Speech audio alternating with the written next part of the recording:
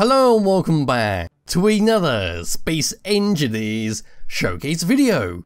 In today's video, we're looking at another small large block ship, and this one is called Basic Ship, which is this lovely thing right here. So this is a small atmospheric and hydrogen powered ship that features a very small interior with all the basics you need to survive in survival mode, like a survival kit, and it even has a drilling system, which is just below here, which will deploy itself and then go into a automatic mining sequence where it will essentially trawl itself along the ground, picking up all the stone or all the ice depending on where you are. Yes, we just come all the way around to here, we'll press F10, find it in the spawn menu, then we'll have a quick look around the outside. So here it is, this thing is 256 large blocks using the Sparks of the Future and Decorative Block No. 1 DLC packs. It features no mods, but it does have two scripts, which are Whip's Planetary Compass and the automatic LCD screen script. So we'll give this a thumbs up. If you want to see all the information about it, it's all written on the Steam Workshop page. We'll just come all the way down to here, to the very front here. I'll tell my character to bugger off, there we go. And then we'll have a quick look around the outside. So at the very front here, this is what we get. We've got a lovely glass bridge where we can see a flight seat to fly this thing around. Surrounding that, we've got some lovely yellow and white blocks that come down onto some hydrogen thrusters. Hydrogen thrusters are one of two thrusters that appear on this ship. You can see on the left and right hand side, we do have some atmospherics. As we move all the way around the side here, we're going to see a spotlight to light up the darkness, a camera sitting on the side to make sure we can fit through a tight area and not scrape the blocks or damage the thrusters. If we come all the way over to here, we've got a bed block where we can see a programmable block sitting right behind it. And just below here, a large hydrogen tank to make sure we've got plenty of fuel to fly this thing around in. As we move around the side there and dropping down to here, we've got a hydrogen engine to give ourselves some more power. And we can see a large cargo container because we do have a mining system on here and it will get filled up with stone or ice depending on what you want. On the side here, we've got our Sparks of the Future DLC pack skins for our atmospheric thrusters. Then moving all the way around to here, got a landing gear to drop ourselves down on, even more hydrogen thrusters, and at the very back here we've got two timer blocks, come all the way around to here where we've got some LCD screens with a lovely logo on it.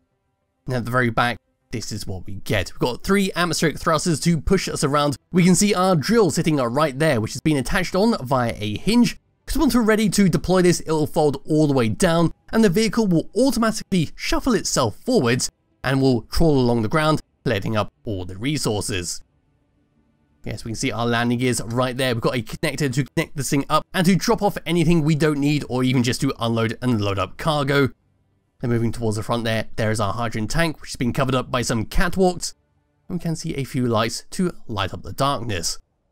If you were to come up and above past our bridge, all the way up to here, this is what we get on the very top. We've got some window blocks to peer inside at a gyroscope. We've got a doorway to get in and out. We've got two basic refineries sitting up right next to it, and a parachute hatch just in case things go horribly wrong and you need to come down to the ground safely. Moving towards the back, we've got an ore detector, a beacon, we can see the tops of our lovely atmospheric thrusters, and another parachute hatch. There is the drill sitting right down there, and there is the back atmospheric thrusters in their lovely yellow glory. Now that's a very brief look around the basic ship, and it does look fantastic with how basic it is. It's a very good use of the DLC packs and some very good use of how everything's been set up. So now what I'll do is grab hold of my character who is now on the ground and we're going to fly all the way up to the top and have a quick look on the inside. So walking over to here, we've got ourselves a doorway to open up and drop down. We'll have to manually close it because we do not have an auto door and airlock script, but we can always add one in if we wanted to. This is what we get. Turning around to the back, we've got a cargo access to drop stuff off or even pull stuff out depending on what we need. Turning around, we do have a survival kit over here where we can recharge ourselves and to respawn ourselves.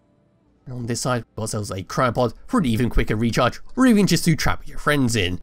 We can see a programmable block sitting right behind this bed where if we edit it, we'll find our automatic LCD screen script. Then we come around to the opposite side here, get the exact same setup, but this time we shall have the planetary compass script. Turning around and looking towards the front, we've got an LCD screen on our left and right hand side with our ore summary and ingot summary, and on the opposite side we then got our ship status, which shows our power, hydrogen, oxygen, and our cargo used. If we were to walk all the way to the front here, we've got ourselves a compass right there. Then looking around, this is the view we get. So getting into the seat. So I'm bringing up the HUD, this is what we get for our controls. What I'll do is now just switch this back to a ship, coming to the free camera and pressing number 1, this will turn off our atmospheric thrusters around the ship, so we're completely reliant on our hydrogen. Turning them back on and pressing number 2, this will turn off most of our hydrogen thrusters around the ship, except for the ones underneath. This is perfect for when we're nice and heavy and our cargo container is full, and we need that extra lift to keep us off the ground. Pressing number 3, this will turn off the hydrogen thrusters underneath the ship, so if we're nice and light and don't have anything in our containers, we can just forgo using hydrogen altogether. Number 4 is for manual controls over our gyroscopes. So coming to here and pressing number 4, this will then make it so we can't move no matter how much I move the mouse. Then switching it back on, we resume our normal controls. Number 5 and 6 is for our parachutes, where number 5 is a toggle for the auto deploy on and off, and number 6 is for manual control to open and close it. Number 7 is to close the door on top, so we can press that to open it and then close it, and number 8 is to view our cameras on the side there. We can get a good view all the way forwards. Number 9 is to lock and unlock our landing gear, and then switching to tab number 2, this is more for our drilling and for our refining. So number 1 is for our O2H2 generator on and off, number 2 is for our hydrogen engines on and off, number 3 is for our batteries to auto or recharge, and number 5, oh there goes the parachutes. Yes, number 5 is for our drilling sequence, but I'll leave that till last. Coming into first person view and looking to my left, we then got some script controls to view this up and down. So pressing number 7 will move up, and pressing number 8 we can move this LCD screen all the way down. So there you go. And number 9 is to turn on and off our landing gear. So now that we're ready, we can go find a nice flat piece of surface which will, oh let me just go and turn off our, there we go. We'll just come down to the ground. Damn parachute's trying to interrupt everything. I'm going to drop ourselves down. I'm going to lock myself in place, and now I'm going to press number 5. So I'm just going to zoom all the way in like so. Pressing number 5 will then start our mining sequence. The drill will fold all the way down to the ground, and we'll start mining away all the resources. It's not going to be good for going deep, because it does have a very limited depth it can go, and it appears to have broken itself. No idea how that happened. That's actually quite an odd thing. It just sort of disconnected itself. Oh well, we're just going to delete that and spawn in a brand new one.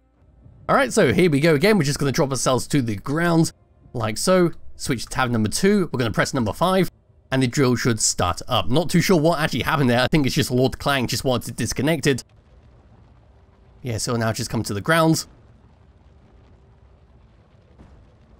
And then once it gets all the way down to here, we'll then start to lift up, and it'll start to move us forwards. So there we go, it's going to slowly drag ourselves along the ground there, picking up all the resources and then putting it into our basic refineries, or even O2H2 generators, depending on what you're picking up. And it'll just keep going like this until it reaches the defined time in the timer block. So pressing I, coming into here and finding the timer block. There we go. It will go for whatever time you set in here. So it's currently defaulted to 1 minute. So we've got 30 seconds more of it mining along like it is right now.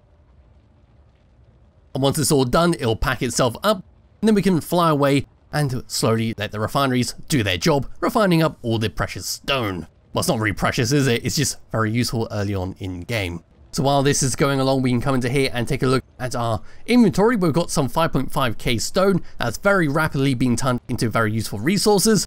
Coming over to here, and there we go, 42k over there. And we appear to have finished our sequence, and now the drill is being shuffled all the way back up to its default position. And we'll be ready to fly this thing away and go on our merry way. So one final thing to do is a quick thruster test. Moving forwards, this is what we get. We've got some fantastic speed thanks to all of our thrusters pushing us along. Coming to a stop though, we are a lot slower, so we may need to do a 180 to stop ourselves in a more reasonable time. There we go. Moving left, and moving right, we've got some nice speed with that. And then moving down, and then moving up. We got some fantastic speed moving up. Look at that go. We can just shoot ourselves into space with this. Fantastic stuff with that. Yes, wiggling my mouse around. We've got a nice lot of weight on here. It's not too responsive. It's very meaty controls, but it's not too unresponsive. They can be a bit frustrating when trying to maneuver it. Absolute final thing to do to finish off this video is of course slam ourselves down into the ground to leave a nice hole and wreckage. So yes, there'll be a link to this ship in the description below if you do wish to download and play around with it yourself. Highly recommend you do, because it is a nice basic ship to play with, especially because it's got a mining sequence that can be very useful. Yes, thank you all for watching, and I'll be back with another video some point soon. Oh, let's go quickly see the mess we made here. There we go, there is nothing left of that, just one atmospheric thruster. Oh, and apparently it's still powered. Yes, thank you all for watching, and I'll be back with another video some point soon. Bye bye.